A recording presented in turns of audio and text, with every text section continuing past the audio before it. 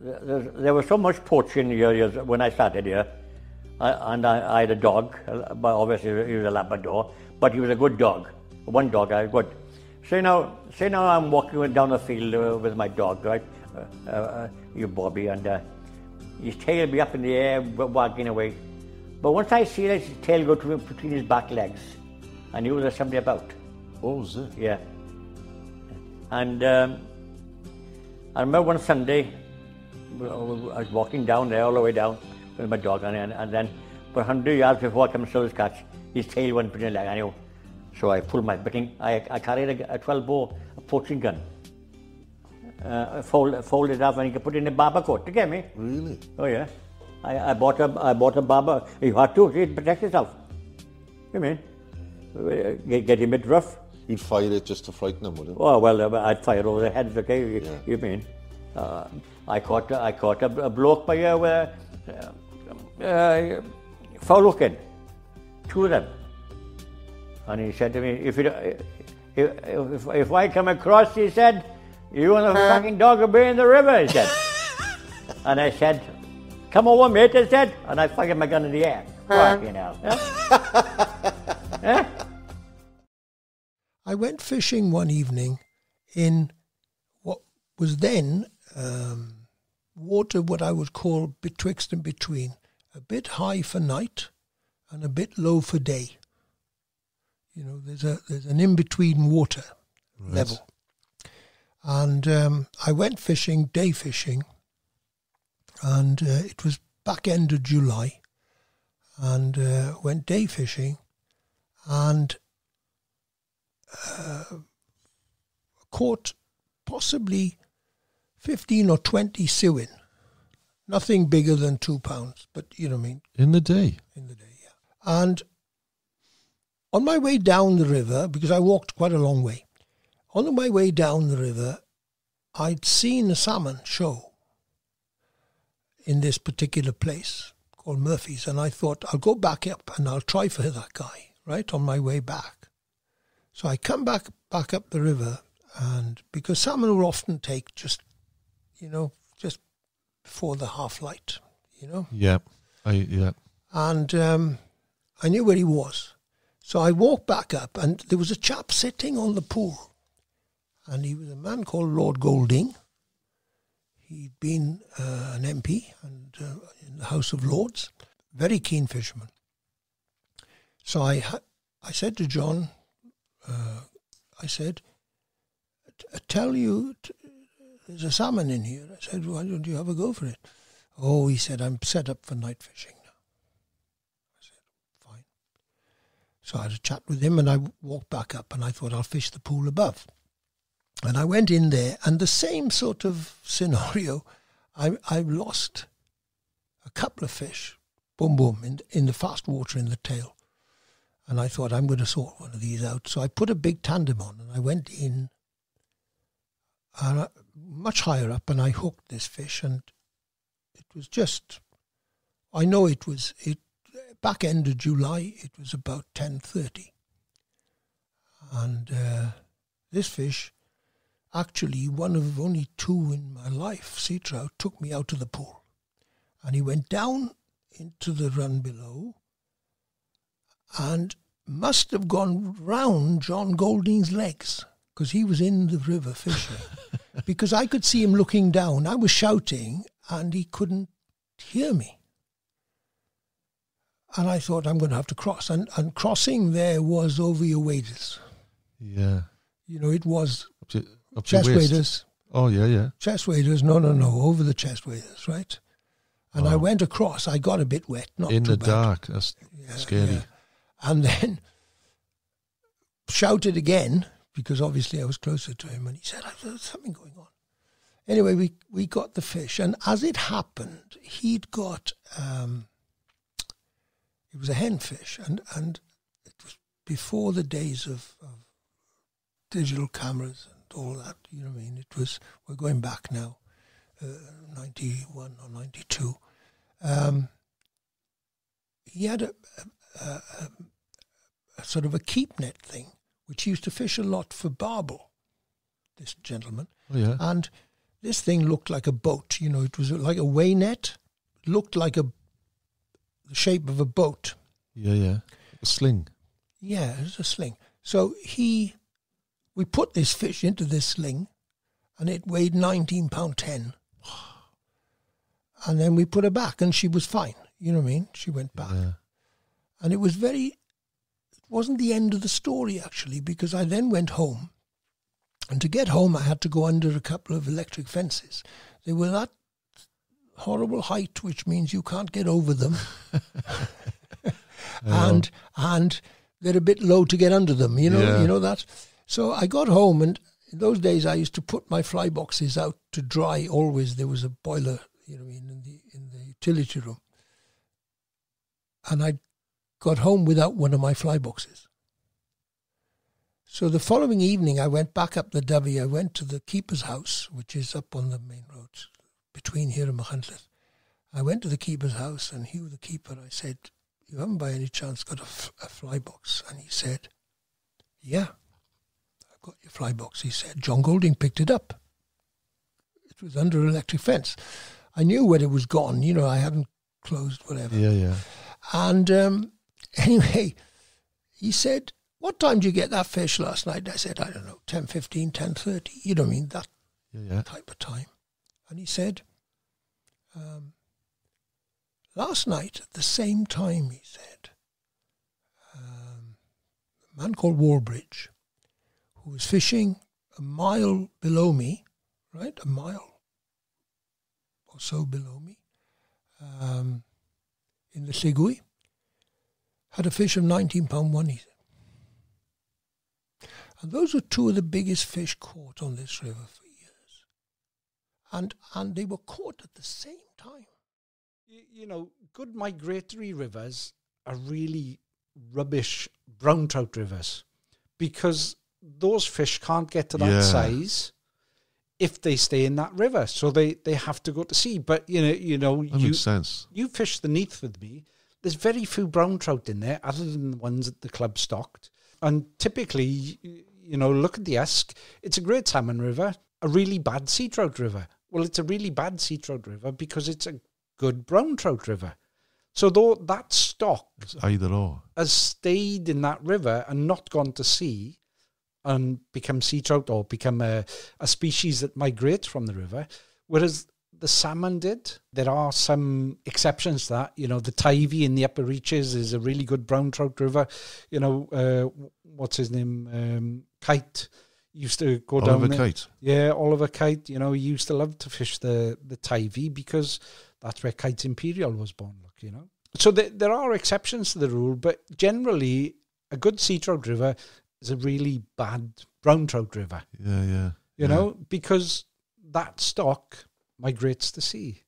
Yeah. So coming back to what you were saying about feeding and what have you, I have caught sea trout that have had winkles or crustaceans in them, but they have been straight in off the tide. Yeah. I haven't done many autopsies because now if I catch a fish, generally it just gets returned. And I guess as well, because sea trouts, I suppose they come. The peak time is really, I guess, now, isn't it? July, August. So there's not a great deal. Perhaps I'm wrong in saying this now. The fly life, like in the spring, in the spring you get hatches of everything, and all the brown trout, that's their peak. Yeah. So when they come in, they're not probably thinking of feeding. No, that's right. And they and generally as the season goes on, the flies that hatch get smaller because it's just the way of things. At the beginning of the season, the flies are bigger, then they get smaller and smaller and smaller until it tapers off and there's no more flies hatching. So I remember once, every time I see them, the foxgloves, the purple foxgloves, Yeah. I remember years ago, I was with Mark Morgan, and he pointed out, he said, as soon as you see these foxgloves come out, that's when the good sea trout normally come into the river, he said. Do you find that? Yeah, 3 things: wild garlic, foxgloves, and a cuckoo. So you'll just choose a handful of flies when you go? I know what I'm using. I know what I want from my sea trout. I'm not interested in anything else. I know. I know through trial and error when the river was full of fish. These flies have been proven and trusted between us all. Do you understand, Ceri? Yeah. There's nothing new to be... There is. I don't give a shit what they put out there. I know with a score. He's the same with Redman. I'm obsessed. I was an obsessive angler. I never had one. My son, my daughter, my wife had 6 sons. Not one of them in sea trout season. Am I saying lies? I postponed my wedding because the sea trout were running. And you even took it on dates with the riverbank? I married my brother's babysitter. Yes. Oh, God. Wow. We were fanatics, man. Yeah. My brother never worked from the age of 36. He gave it up, go fishing. My dad was a mad keen fisherman. Was he a doctor or something? Yeah, he was a doctor. Yeah. I mean, yeah. he'd come back to Wales. My dad was Welsh speaking. My mum was English from Norfolk. And they moved back. He ran a practice. He was the old Dr. Finlay type. Yeah. You know, he would go out and see his patients. When we were kids, we very rarely saw my dad. The phone would ring. My mother was an unpaid telephonist in those days. Yeah. And he'd be off to the farms in the middle of the night. But he loved fishing. It was where was this then? Abu Dhabi in Tywin. That's what you were brought up? Yeah, that's where I was brought. Right. I was very lucky. And my father taught me. He was one of the best casters I've ever seen. You know, I go back now and he used cane rods. Wow. And as a little boy, Mum would say, I was one of 6 kids. I was the eldest boy, 3 boys and 3 girls. And he would take me, on his farm was on the estuary of the Davies, high up, near Davies Junction, the railway. And Gwynant, lovely man, was the farmer there. And Dad could fish the tidal piece. And you know the local club own it. And New Davies Fisheries, most of the river, was left to them. And they run it really successfully, very well. But Dad could fish this private bit. And as a little boy, we'd have to walk for half a mile along the river embankment to the Dry Nook Pool, or whatever it was called, I forget. And he would carry 2 rods, Ceri, in those days, 2 cane rods. One would be 10 foot and one would be 8'6". I remember that. Kingfisher lines, silk lines on the reels. Silk line, yeah. And he would wade in the lovely old black Dunlop thigh waders in those days. And he'd wade in at the tail of the pool in the evening. The tide was out, of course. And I can still see it. You'd see a lot of midge floating down the river. It'd be flat calm. And dimples, fish coming up all over the place, sucking them in. Would he be fishing for trout then? No, this is honestly true. My father would then turn to me and he'd say, there were lots of little ditches and streams running in, because I'd go off and play in them, catching the minnows. I was bored. I didn't want to watch my dad fishing. He'd wade out. And he'd have the big rod, which used to have in those days, I remember it, on the gut cast. I think it was the start of nylon, you know, for casts. But gut cast and kingfisher line, which had to soak in the water to sink, if you wanted it to sink. Yeah.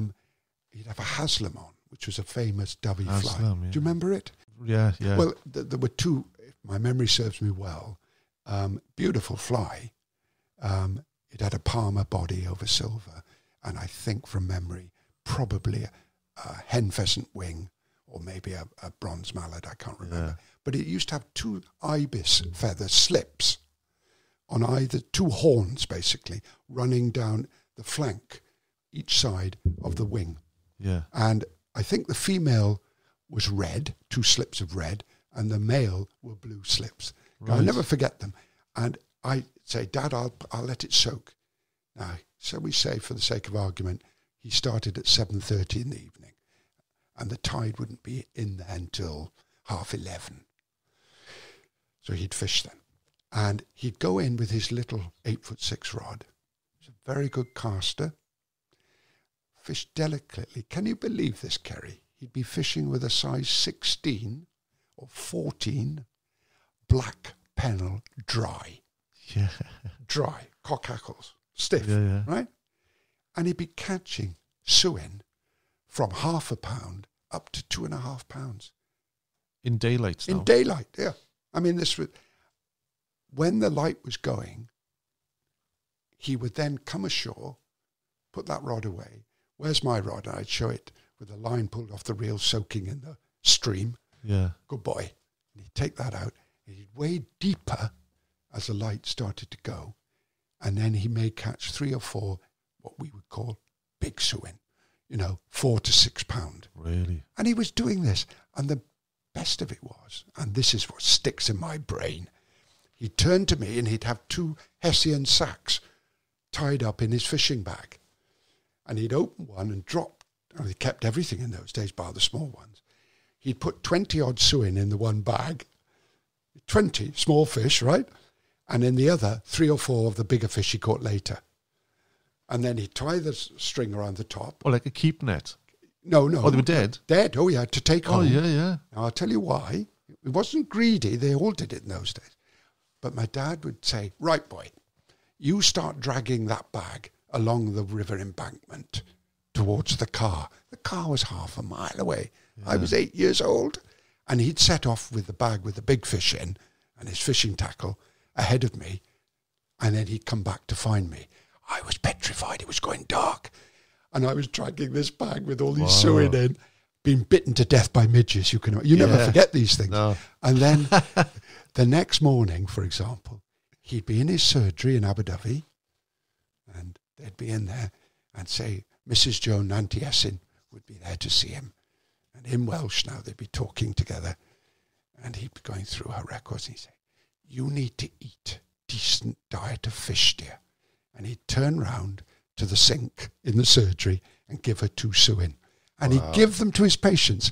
And there'd be a queue every time. After he went fishing. People used to say, did they really need to see you about medical things, Tom? But he did that with the aim of giving them fresh fish. Yeah, we ate sea trout regularly.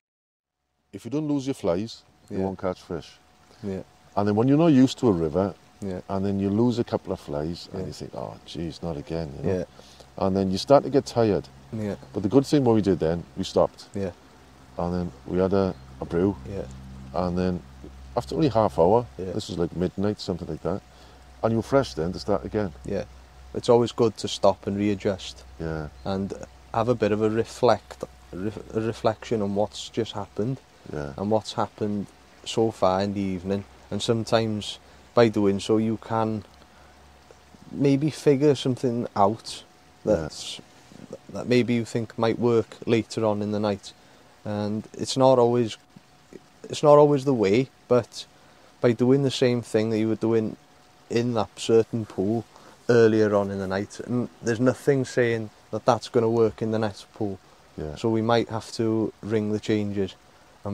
It's always good to ring the changes because no 2 pools are the same. So structure of pools totally different. So if we're having these gullies in front of us and the fish are on a drop off or something, then maybe because they are right down in the gully, we're going to have to then utilise sink tips.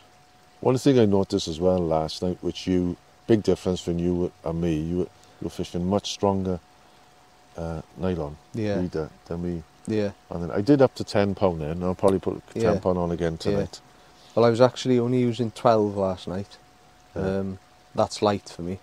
You only fish 15, he said. Yeah, so I always go with the 15. That's if there's a flow, I guess. Yeah, if there's a good flow, and it's more of a precaution than anything, having a heavy diameter, because a thicker diameter line. I mean, it's always there as a precaution for when maybe you never know. It's like with sea trout fishing, you never know what the next fish is going to be, so be prepared. Yeah. And always using £15 line, I've always felt more confident into the fight. Yeah. So you can bully them a bit more. Yeah. So like fish I've hooked this season, I've I've landed fish up to £12 this season. Wow. Using, £15 line. But it's... There's so many overhanging trees and branches and snags and rocks. Yeah. You've got to bully them, haven't you? Yeah, you've got to put the brakes on them sometimes. It's like the fish I said last week that I lost as well into the roots. I was putting some pressure on him, but the line never snapped. The hooks pulled out before the line. So that was telling me, it's the right thing to do. But like I explained about the thinner diameter, it can play a big part in low water, thinner diameter. Yeah. By just dropping down maybe to 12, £10, even to 8 if you feel more comfortable. Giving more movement into the fly. The rivers change constantly. The gravel beds shift, banks get eroded, there are new holes here, there and everywhere. So at the start of the season, rather than me go seeking fish, I go and check the wade-in lines. Oh, there's a big hole there. I didn't know that was there. That must have reappeared or appeared over the winter. I'll cast a fly and watch how my line comes through the pools. And I'll get all of this intelligence, effectively, to dictate later on how I'll fish that pool. Okay? So all of that is accumulative. The more you go, the more your reconnaissance is done, the more you get to know what you're going to do.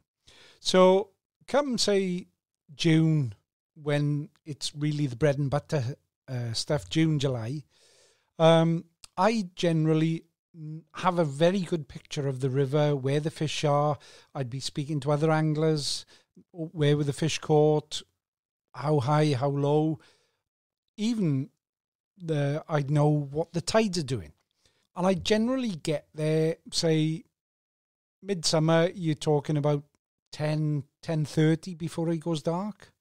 So I'd get there 7 o'clock, 8 o'clock, check all my gear, have a wander up and down the river, spot fish if I can see the fish, and then sit and wait. And just as darkness goes, the fish generally show themselves. You hear the tail go, and then another fish will start, and then you can mark these fish off. They're doing their little patrol, showing you where they are. Once that's done, as darkness descends, and sometimes even just on dusk, I'll have a go with small flies fished fast in that thin water. Occasionally you'll have a couple, but you won't really disturb the water. Those fish are going to stay there. They're not going to move. Come out, give it a rest, and then I start on darkness. On darkness, that's when I'd get in, and I'd start to work my way through the pool. One of the memorable nights for me was to go to the river one night, and it was starting to rain. And it was windy. And I'll always remember, I went to fish the Rhiwlas there, and I drove up the valley a bit. There were 2 cars. I fished through the Rhiwlas, didn't catch anything, by which time it was raining, proper rain, right? West Wales rain. Right?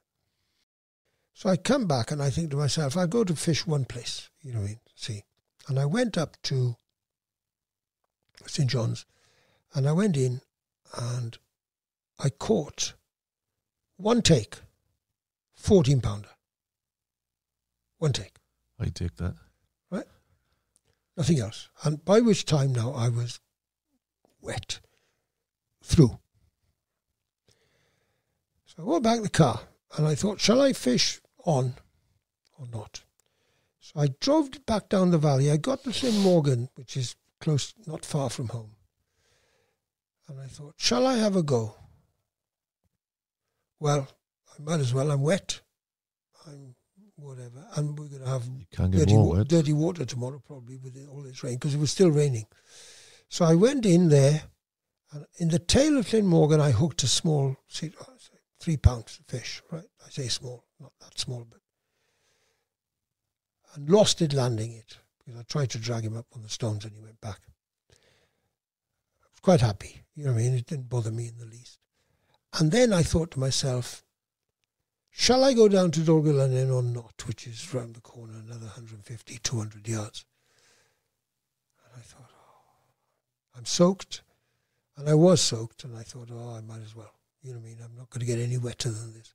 So I went in there, and I'll always remember right at the beginning, and it was that first inkling of the first light of dawn, right? First inkling. It wasn't light at all, you know what I mean? It was just, you had a feeling it was coming. And I hooked a fish, and he took me around that pool, and he was a big fish, big fish. And I came to land him now, I was going to beach him. And I brought him back, and by which time the light had lifted slightly, right? Still dark, but I brought him in, and he was lying there. I can see him now. And my dropper, he was on the point fly, got stuck in some Japanese knotweed that was growing out of the bank. You know that stuff? Yeah. And jagged it, see? And I couldn't drag him any further, right? So I reeled in, came down, pulled this Japanese knotweed out of the stones. I got down to him, and he tumbled, and he went back in. And I dived in after him. I was already wet anyway, because I would have loved to have been able to see how much that fish weighed, because I had a weigh net. And he just, in my arms, literally went. You actually touched him? Oh, yeah, I had my arms round him. So partly around him. You know that sort of feeling? But of course, they're quite slippery, and as you know, and there we are. And I think I would have probably then got probably the best race that I would have ever had. Well, he was in the upper teens. Yeah. But I would have had a brace, maybe 32, 33. Oh, I see, because you had one earlier, yeah.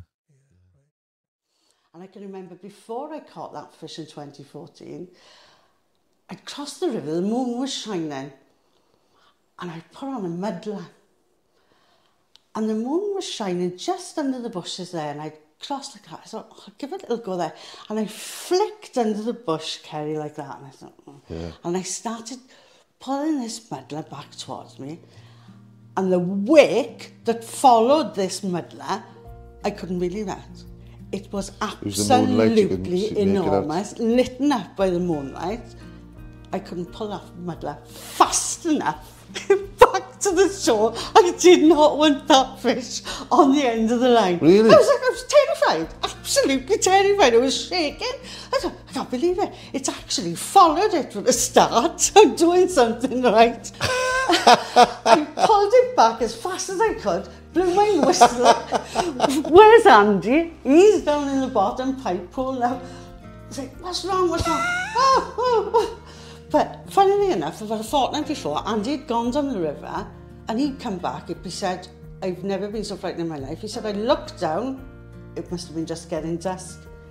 He said, I cannot explain to you the size of this fish that just went over my waders. Wow. Was that before or after? That was about a fortnight before.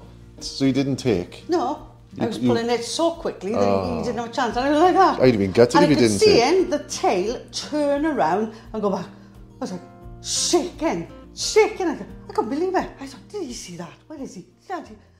No. Looked after 5 guys one night. You know, and lovely guys. We caught nothing. Get in the Jeep on the back of finish the night down a road out on the bottom beat. I reversed into a tree. Yeah. Oh. Smashed the back end of my Mitsubishi. You know, you reversed into the tree, or they did? You did? Back, I reversed into the tree, smashed the back window, which was quite funny at the time, innit? But through the window? Yeah, the back window, completely shattered. Yeah, hit an oak tree. I pass that tree every day, and I think, yeah, remember that.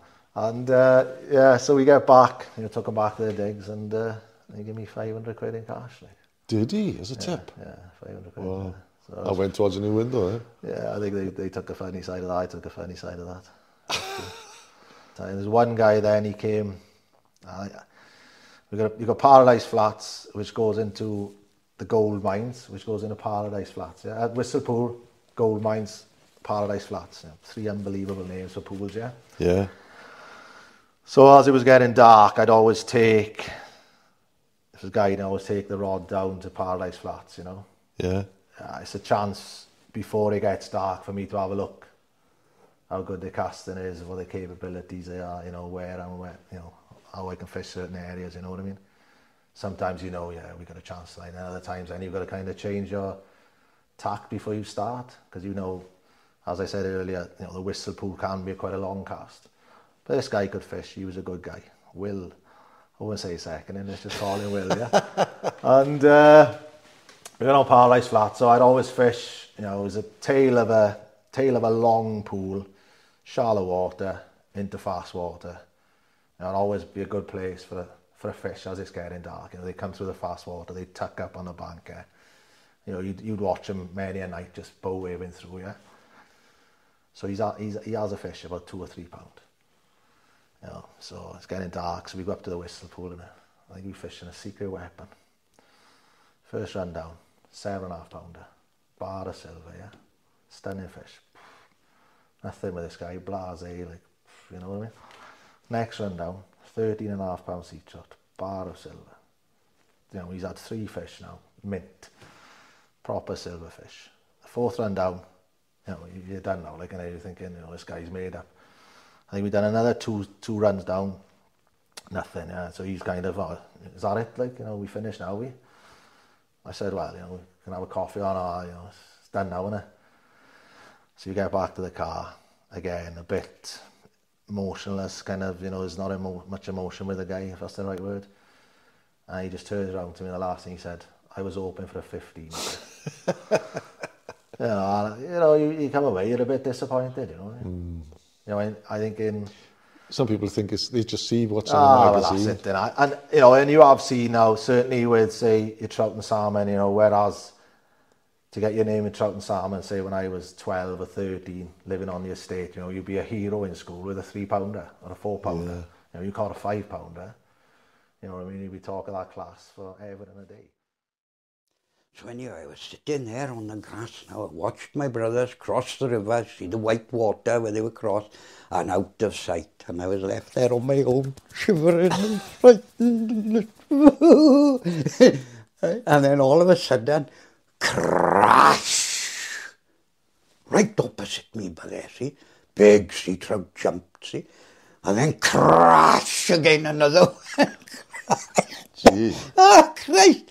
So anyway, I picked my rod up and I waded in and I was trying to cast now, and I put the badger on. What made me put it on, I don't know why. I tied him up and I put the badger lure on. The tandem on, right? And it was a hell of a job to cast with it because there was a bit of wind. Now in this very spot, in low water, normally you wouldn't fish there. It was just shallow piece, but it had a bit of a neck on it. So, and it used to open up, and the light used to hit it there, even on the darkest of nights.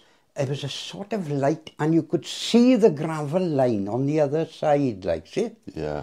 And I'd be casting at this gravel, trying to get close to it, couldn't get, and working my way down, and another sea jumped close, frightened the life out of me. And I'm fishing away, and then all of a sudden, man, I was into a fish. It was the first big fish that I had hooked. And you're on your own? And on my own. Frightened to death. Splush, splash, crash, white water everywhere.